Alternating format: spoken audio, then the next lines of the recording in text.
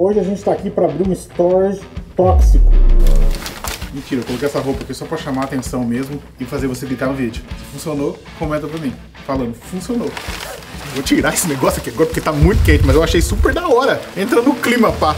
Seguinte, eu sou o EduKof, eu tô aqui pra começar mais um vídeo. Hoje a gente vai abrir mais um storage abandonado. E é basicamente assim que funciona. As pessoas alugam esse storage e aí, caso elas deixem de pagar o aluguel, eles simplesmente entram em leilão. E aí a gente pode comprar e tudo que tiver ali dentro é nosso. Hoje o tempo tá curto, a gente tá aqui nesse storage que é no 3º andar, então não dá pra ficar enrolando. Sem microfone, sem nada, vamos todo mundo abrir esse negócio, ver o que tem. E aí depois a gente coloca pro caminhão. Portuga, pelo amor de Deus, não faz igual aquele povo quando tá chegando naquelas lojas lá em liquidação e entra jogando tudo pros lados, pegando tudo. Calma. Posso fazer a fezinha de todo o storage? Não vai ter Play 5. Nem 10 doll. É que ele sempre fala que vai ter 10 doll. Eu nunca acho os 10 doll. É que ele tá mudando, você viu? Ele foi no Play 5 e ele tá achando que o Play 5 não vem. Aí ele tá colocando $10 pra ser um pouco mais acessível pro sonho dele. Mas eu posso falar uma coisa pra você, Edu? A gente chegou a isso de quase pegar um Play 5. Por quê? Porque um dos stories que você tava concorrendo, que o cara que tava aqui pegando o storage dele hoje, achou um Play 5. Sério? Não só um Play 5, como tinha fone de ouvido do Play 5, tinha tudo. E um PlayStation 4 ainda. Abandonado? Abandonado no storage. Então vamos ver se tem um pra nós aqui também. Rapaz, mas tem coisa aqui dentro, velho.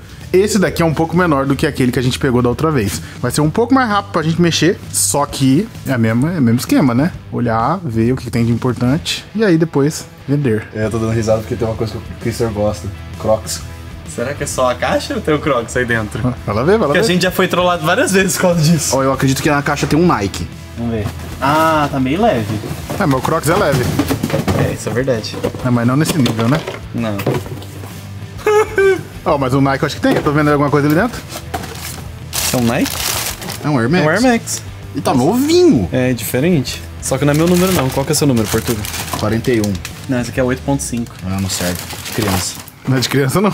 Não mesmo. Serve provavelmente assim uma mulher adulta. Só os Crocs, não tem nada. Nossa, os Crocs eles estão de sacanagem. Guardaram só a caixa. Por que eles tinham um monte de caixa de Crocs? Será que eles vendiam? Talvez. Ou eles gostavam muito de Crocs, aí compravam um por semana. Crocs tem vários estilos, né? Vários modelos. Ô, isso aqui é bacana, hein? Uma JBL gigante. Que isso? Fantasma. Ah, só a caixinha, fui enganado. Fui iludido. Tem um freezer? Tem um freezer aqui. É, vamos colocar pra fora aqui, ó. Que isso? Ah, pensei que fosse uma marca famosa, é um cinto. Tem que dar pra gente usar, Edu. O que é isso? Pra ficar carrinho, daqueles de botar as coisas. Dá pra usar pra ficar carregando as coisas lá pra fora, ó. Tem um ventilador também. Dá pra usar pros próximos stores que a gente vai abrir e tiver calor. Né? Compra uma tomadinha pro carro e já era. Portuga, tira isso daí pra fora. Esse trequinho aí, ó. Vamos vendo. Tira isso aqui também. Isso aqui também. Vamos jogar pra lá. Isso aqui tá novinho em folha. Vira aqui, só pro pessoal ver o que é. Ó, isso aqui é um carrinho de criança. O pessoal usa muito pra ir pra Disney, mas olha que legal, ele vira um banquinho também, ó. É pra criancinha ficar ali dentro, o pai começar a arrastar. É, mais fácil, né? Porque às vezes a criança não aguenta ficar no carrinho, naquela posição do carrinho, então tem um desse aqui, ela consegue se movimentar pelo menos um pouco. Acho que vai pra parque. É. Não Disney em si, parque mesmo, passear. É, eu acho que seria um Magic Kingdom da vida. Eu percebi que todo mundo joga Pokémon aqui, porque todo lugar que nós foi, todos os stores tinha cartinha de Pokémon. E um Pokémon é febre, cara. Eu acho também que aqui é mais barato, né? Ajuda. Não, as cartinhas mais baratas. Tem dinheiro nesse cofrinho? Não. No outro storage tinha o 2. Esse aqui é o 1. Agora é só poder ler o 1 e o 2. Sim. Caraca, que da hora. Olha o que eu achei aqui, que legal. Aqui eles têm negocinho pra furar a orelha. Vamos furar a sua? Não, nem a pau. Vamos, se você furar, eu furo também. Negativo. Ha, Portuga, pra você aqui, ó. Tá lacrado. Será que tá vencido? 11 de 2022, tá vencido. Ah, tudo mata engorda. Então toma, pra você. Deus me livre. Aqui, ó, pra gente perder a amizade do Christopher. Um Uno. Eu não sei jogar isso, sabia? Eu acho que se a gente jogar com o Christopher, eu acho que o Christopher nunca mais fala com a gente. Começa a jogar aquele de 4 quartos pra eu ficar comprando toda hora, que acho que nunca mais olha na cara de ninguém. Ou você não vai olhar mais na minha, né? Se daqui eu jogo 4 cartas. Ah, eu tô de boa, isso aí. Pô, será que eles colavam os Crocs um no outro, as caixas? Porque aqui tem uns negócios de colinha em todos eles. Ou eu põe em cima aí e ficou colado. O problema de eu gravar sem o microfone é isso, é que eu não consigo fuçar. Ou eu gravo ou eu fuço. Então vamos fuçar gravando. O que é aquilo? Ah! Eu sei que é aquilo. É caro. Ali, né, de mop? O que é mop? Não é aquele negócio que enfia assim pra limpar, passar pano? Não! Foot bath massage. Ah, de fazer massagem no pé? Sim. Eita! Vê se tem dentro, vê lá se tem dentro. Ah, não tá. Ah, que merda. Tem um jogo do Monopoly aqui. Será que é isso aqui? Ou não. Tá aqui, ó. Caraca. Nossa, aqui você coloca a água ali e ele vai fazer uma massagem no seu pé. Que da hora. Olha, Edu, já sei onde a gente pode colocar isso daqui. Perto do sofazinho lá inflável. Pronto, senta no sofazinho inflável e mete o pé aqui dentro. Olha que da hora aqui dentro. É um negocinho pra fazer bolha. E aqui ele gira, ó, pro pé ficar gostosinho, pá. Você vai colocando o pé aqui, ele vai mexendo. E aí vai fazendo massagem no seu pé. Tá fedido só. Mas é aquele cheiro de aguinha parada, sabe? Sim, sim. É normal, Não pô. tem água, mas é porque ele fica com água e tá fechado. É normal, normal. Tem a TV, ó. Tem a TV também, ó. Eita, mais uma. Será que essa tá funcionando? A outra grandona tava. Não, a grandona tá. Essa é braba. Tô achando um livro pra você, Cris. Não, mas não é da mesma coleção. Mas eu vou ver se depois é bom. Eu leio ele. Eu tô abrindo tudo porque eu vou achar $10. Uma hora. Uma hora nós acha. Não pode ser hoje, não pode ser amanhã, mas uma hora eu vou achar. Aí, será que aqui vai ter um então? Pode ser. Não, pior que pode ser mesmo. Uma gaveta assim. Não abre, tá quebrado. Peraí, vai, puxa. Aí. Já foi direto na carteira. É de criança a carteira, portanto não vai ter dinheiro. A criança aqui tem isso. Aqui ganha $10. Será que é um ventiladorzinho ou uma luzinha só? Acho que os dois. Parece aqueles ventilador que o ar passa... E a água vai saindo. É... Da hora. Esse é antigo, hein? Que isso? É aquele negocinho que você tem pra aumentar os USB. O Crocs não tinha, né? Um sapato aleatório tem. Original! Nossa, tem um mapinha, que da hora. Esse aqui eu vou levar. Guarda ali, ó, naquele lado ali. Junto com, não, com o livro. Qual capinha tá melhor? Essa aqui tá mastigada, né? Tem dois? Tem dois. Os dois tem CD? Não, esse aqui tá sem. Vê como que tá atrás. Não, tá de boa, pô. Aí, agora não tá mais. Um monte de crocodilo. Na realidade é que eu preciso de um cameraman aqui, tá? Ô Edu, você falou que daquela vez que a gente precisava de um freezer, esse aqui é um freezer. Que agora a gente já pegou um, né? É, já pegou um. Também não ia caber em casa esse freezer aí. Ah, esse aqui é bom pra você deixar seus peixes. É bom pra deixar qualquer coisa, né? Freezer daqueles, sabe? Dos brabos. Dos brabo. Só que lá em casa o espaço é pequeno, então é muito mais fácil pegar e ter aquele freezerzinho frigobar. Que daí cabe em qualquer lugar. E ó, tem um suporte de TV aqui, ó. E tá aqui dentro?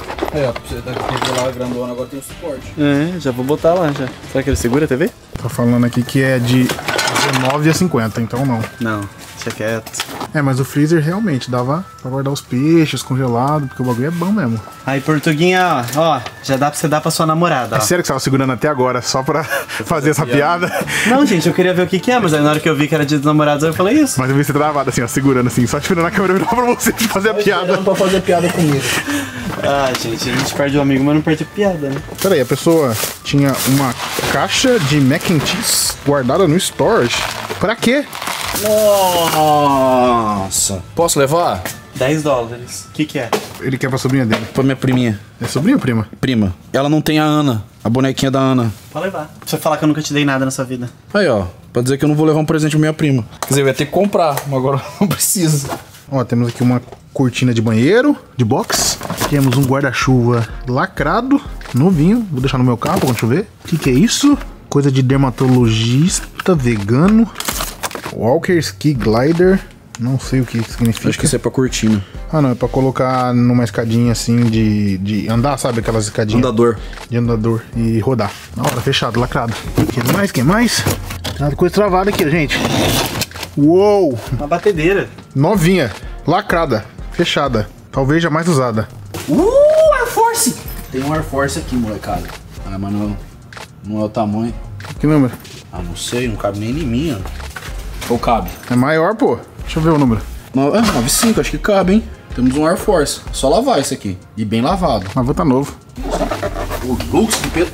Ah, não, de novo, velho. E esse daqui, ó. Esse daqui tá pesado. Mas esse é de verdade mesmo? É. Nossa, acho que esse daqui, deixa eu ver. Mais munição, velho. Ô, Edu, esse aqui você vai vender fácil, porque esse aqui é tudo 9mm. O que é isso? Um chaveirinho? Não, esse aí é um pente. Mas que arminha pequena. É, mas é pra essas daqui, ó, essas pequenininhas. Caramba, o tamanhozinho da bala. Mas essa daqui, ó, essa daqui é tudo 9mm. Isso aqui é uma caixinha inteira de 9mm. Ó, e você percebeu aí, ó? Olha a sua mão. A chave, provavelmente, da maleta que ficava a arma. Então, se tiver a maleta aí, provavelmente a chave é essa daqui. É, pode ter uma arma aqui dentro. Aí tem que chamar a polícia. Ai. Fantasia. O que é isso aqui? Joelheira. Tem mais coisa aqui, Edu. Tem uma chave. É um cadeado. Cadeado de storage, cara. Oxi. Aqui, ó. Cadeado de storage. Mais cadeado de storage. Sei lá o que é isso aqui. O Natal chegou mais cedo, porque ó, tem um monte de luzinha de Natal. Tem aqui um ferrinho que o Christopher falou que é aqueles ferros pra você colocar a mala atrás do carro. Temos Nerf. Não, tô falando Hydro Strike. Será que é de água? Não sei. E tem um negócio ali escrito Danger. Eu tô achando que é uma máquina de cortar grama. Olha ali, tá vendo? Vem aqui ver mais perto. É uma máquina, né? Vamos tirar essa aqui. Tem uma lousa aqui também. Ó, churrasqueira ali atrás. Nossa, duas, né? Tem essa aqui e tem aquela ali. Ah, isso aqui também é uma churrasqueira, agora que eu fui ver. Tem um bujão de gás ali também, nem pode, né? Não pode mesmo. Sorte assim não pode ver dessas coisas. É uma máquina... Nossa, velho. Uma máquina de cortar grama, Cris. Tem mais uma churrasqueira ali, Edu. Meu Deus. Debaixo do coisa. Isso aí é caro, tá? E aquelas bolsas ali? O que será que tem ali? Eita. Eu achei que ia ser mais pesado. Pega a bolsa, pega a bolsa. Uma bolsa. Um overboard ali. Outro, né? A gente já tem 3. Tomara que tenha um carregador aí. Coisa de pesca, mais uma vez. O pessoal adora pescar aqui. Caramba, tem umas minhocas que é falsa. Eu nunca tinha visto uma. Que nojo. Tipo assim, eu sei que é de geleia, mas não dá nojo. Olha o peixinho aqui que falsa a isca.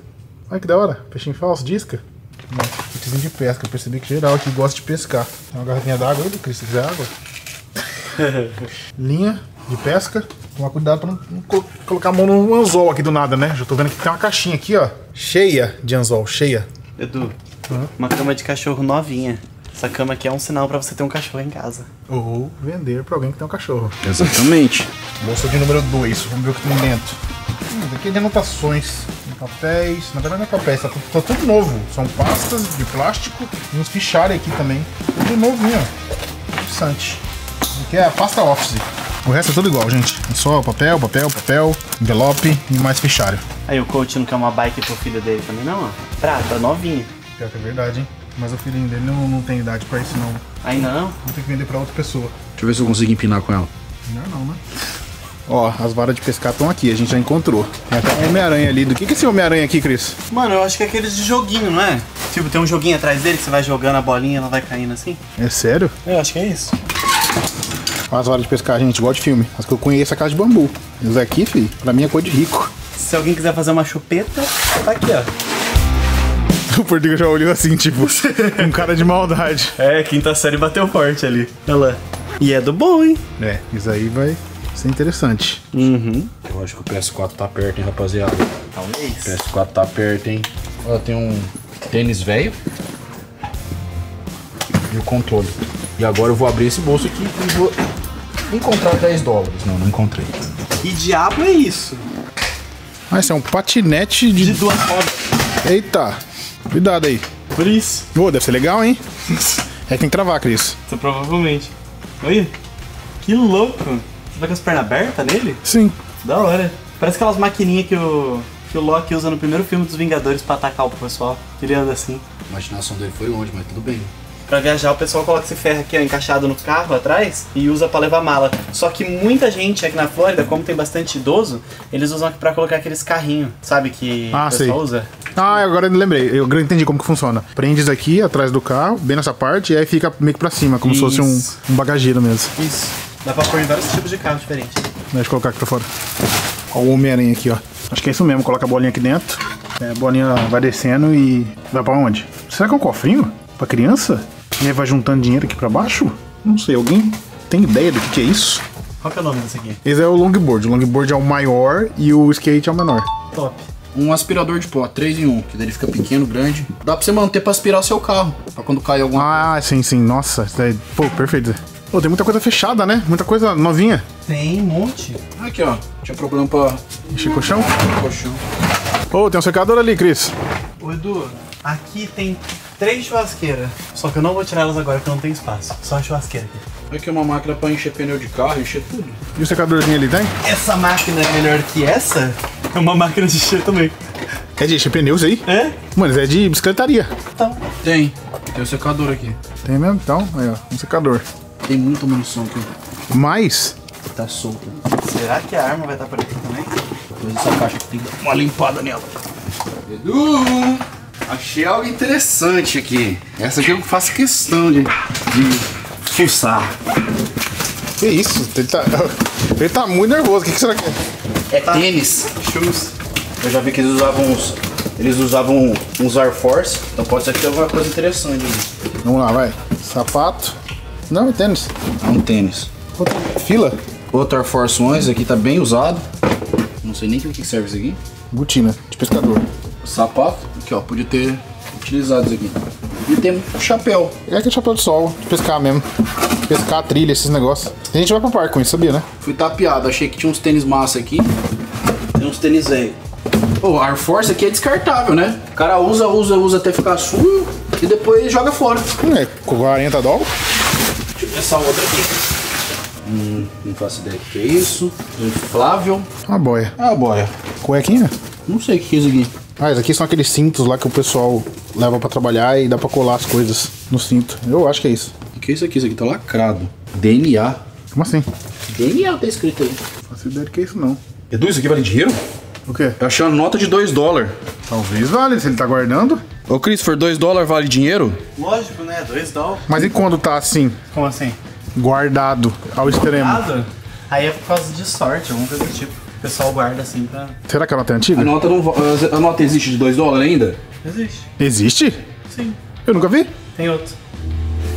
Eu li aqui, descobri o que é isso aqui. O quê? Isso aqui é um teste de DNA mesmo. Ixi, esse aí foi no ratinho. Olha isso aqui. Mais coisa de peixe? Não, mas esse aqui é minhoca de verdade. Oxi, tanto de bandana? Christopher gostou, hein? Ó, esse aqui nós tem que pesquisar se vale grana. É, porque isso. Esse aqui... Vai que é um dinheiro assim que vale $1000. E a gente não... Aí eu achei, ó, viu? Eu falei que ia achar dinheiro, achei dinheiro. Falta mais 8. Mas esse aí vale 1000, cara. Foninho. Tem alguma coisa dentro? Vamos ver. Tá aqui. Será que foi anúncia? Tá novinho. Peraí, anunciar já vai pra academia, né? Vai pra academia.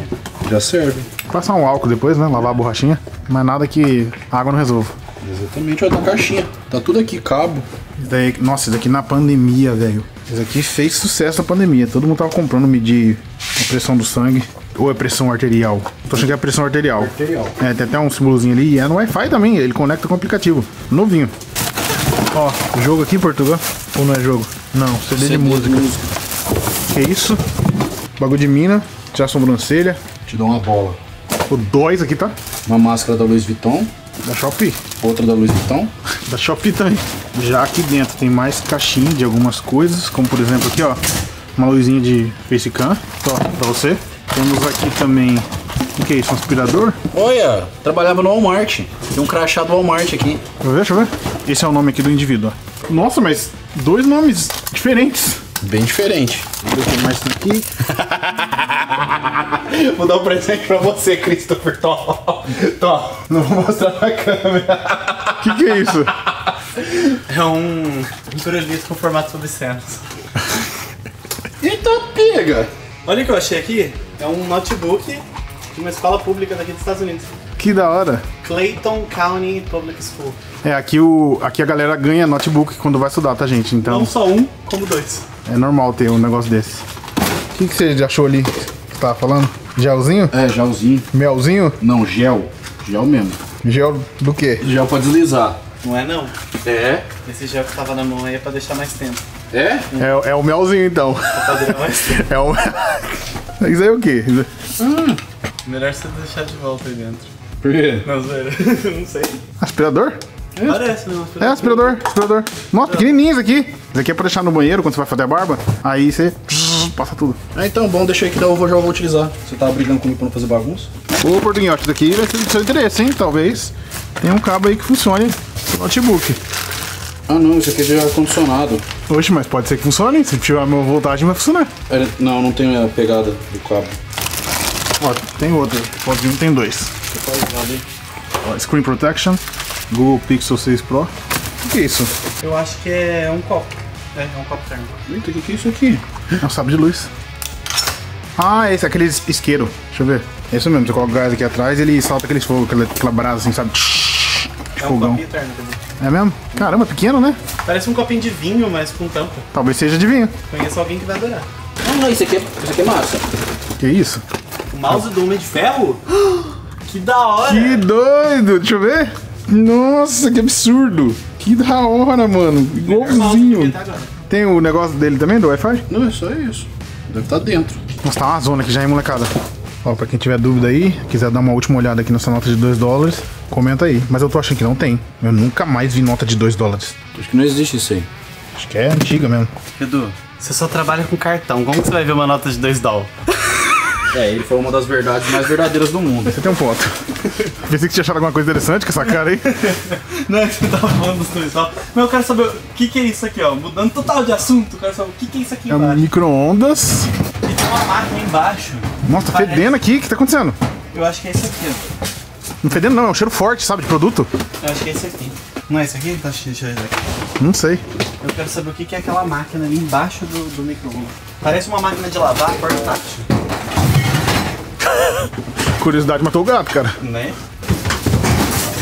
É uma máquina de lavar portátil. Ou de secar. É uma máquina de secar portátil. Será que ela é de lavar e secar? Não, ali ó, air dryer. É só de secar roupa. Que da hora. É, molecada, esse storage aqui não tem muito o que explorar, né? Ele é um pouco menor do que aquele. É, a gente já sabe ali que tem 3 churrasqueiras aqui. Tem essa daqui da frente, que vocês estão vendo. Tem uma ali embaixo da máquina de cortar grama. E outra ali do lado. Então aqui pra cá é tudo churrasqueira. Aqui pra cá é tudo roupa. Tô achando que não deu tempo deles secarem quando eles estavam trazendo pro storage. Trouxeram isso pra secar aqui mesmo. A nota de $2 vale $10. Eu achei. Ela existe ainda, a nota de $2? Tá dizendo aqui, ó. É uma série que vale tipo $2. Não tem numeração do que precisa? Ela é de 1862, é o que tá dizendo aqui. Ela circulava nesses anos. Nossa, então eu gastei um monte de notas de $2, não sabia. Deixa eu ver aqui, tem uma numeração que vale $4.500. Não deve ser a numeração dela. Não, não é. Se fosse, a gente já tava gastando. Não, tá doido? Tá valendo $30. É bom que o Portugal já conseguiu 30, ele vai ficar 3 stories sem falar desses $10. Amém. Aí só vou falar do PlayStation. Pronto, pode levar essa nota e vende ela. Lembrando que 70% é meu e 30% é seu. Não, mentira, é do Edu. Então, Edu, quanto que você dá da sua parte pra ele? $2 bill came in range. Ele vale $1.000. O quê? Não, de 30 foi pra 1.000? Não, tá dizendo, vale $1.000. Tá, né? Show. Tomara, né? Oremos. É, que aí eu ganho 700, você ganha 300 e a gente dá $5 pro Portuga. $10 porque ele queria $10. $10. Pronto. Ele queria 10, a gente dá 10 pra ele. Nossas contas foram perfeitas. Achei justo. E ele ganhou a boneca ainda pra prima dele. Verdade, tem esse detalhe. Claro que ele vai pegar outra coisa aqui, pode ter certeza. É, ele já tava querendo pegar o jogo ali. Tá, acho que mais que justo, né? É. Ô, gente, esse storage aqui é tipo um labirinto. Como eu falei pra vocês, a gente tá no 3º andar e pra sair dele tem que pegar um elevador. É, vai ser muito complicado limpar ele todo. Por isso que eu falei pra vocês que esse daqui teria que ser um pouquinho mais rápido. Olha aí, tô perdido. Ô, Cris! Oi! Aonde que é? Direita? Tomara que eu esteja certo, porque depois eu não vou saber voltar lá não. E ele tá falando, eu não tô escutando nada. Aqui, ó. Estamos no 3º andar.